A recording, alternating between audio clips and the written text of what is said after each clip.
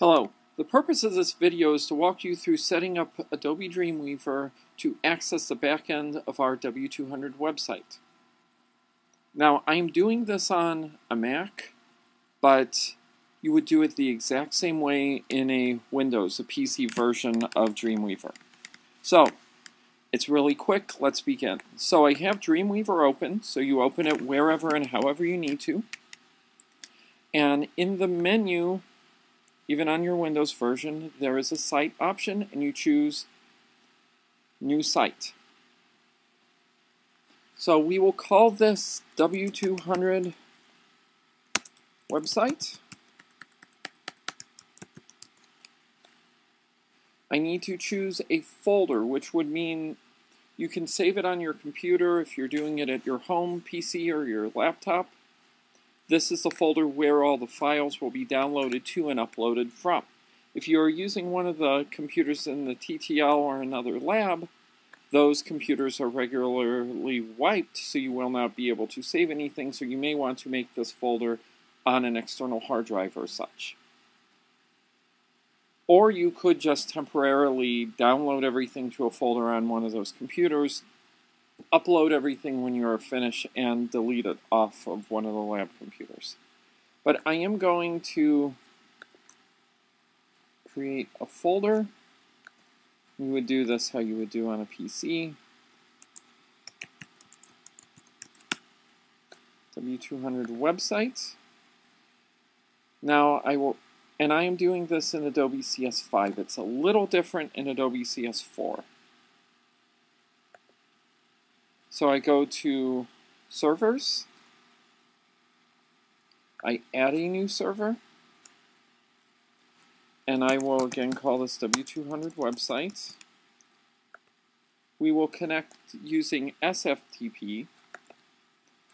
The address is going to be webserve.iu.edu. The username is educw200. I will not give the password aloud. Please ask Chip or Dr. Lefwich or Jesse or anyone else from the group about this password.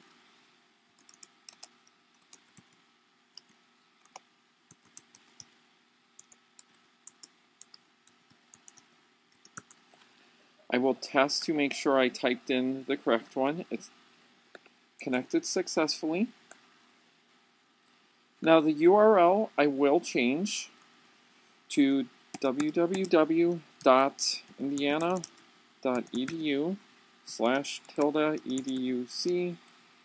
W200. And the root directory should be www.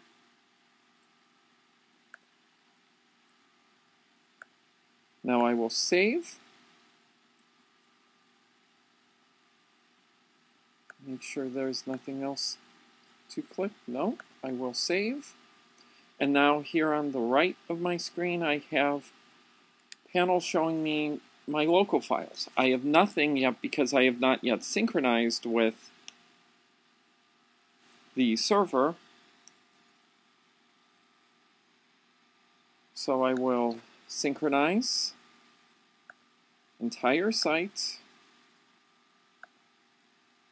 And, well, we have nothing. So get newer files, preview.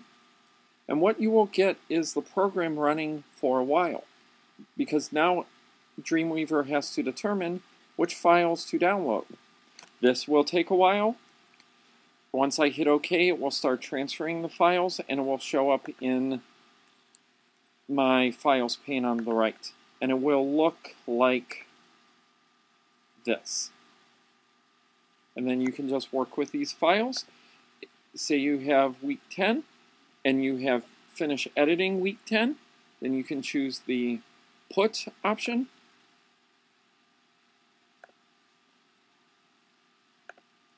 And that it will transfer it to the site. If you have any questions, please feel free to ask, and I hope this helps. Thanks.